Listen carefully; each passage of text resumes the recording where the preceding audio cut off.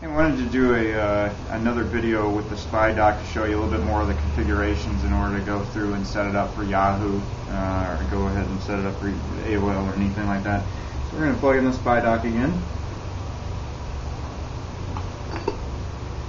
If it comes up at scan and fix, just continue without scanning. Open folder to view files. Look for the application, spconfig, right click on as the administrator. Click yes to allow the program. And then it comes up to your SpyDoc menu. And again, we can click install. I'm not going to do that right now because basically I just want to show you some of the things on the configuration panel. So we're going to click on this. Now I've got it set up as of right now into or for Yahoo. So it's going to be a little bit different setup if you saw the last video for Gmail. So here it's going to be your SMTP server is smtp.mail.yahoo.com. Okay, your mail address is whatever your email address is at yahoo.com. Your mail login is whatever your email address is, obviously without the at yahoo.com. Your mail password, whatever password that you're going to use for your Yahoo account.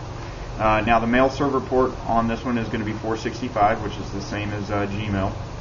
And then make sure that you click on this Use TLS.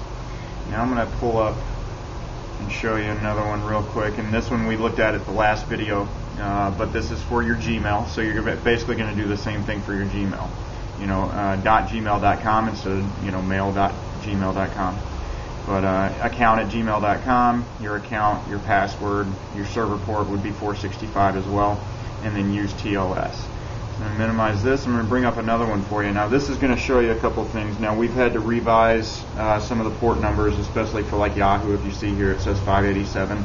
It's actually 465 now. And then the use TLS is actually yes instead of no on this one. But Yahoo would be this way. AOL would be smtp.aol.com.